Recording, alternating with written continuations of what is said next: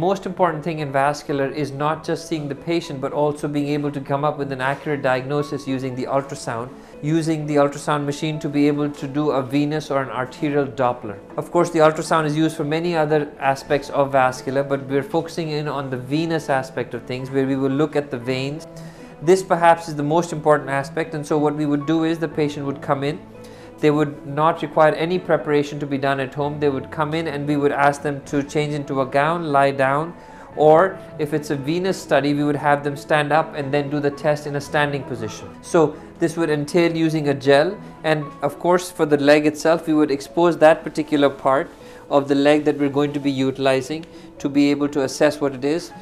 Put some of the jelly on that part of the leg and then do the rest of the study using the appropriate probe. As we said, the ultrasound, as you can see here, the black circle is the vein, and the important thing is not just doing it in the upper part of the leg, but doing a full ultrasound that would be done to look at the entire vein, then the other branches that are coming from it, then looking at the deeper aspect for it, and then of course also looking at the other modalities of how the blood is flowing and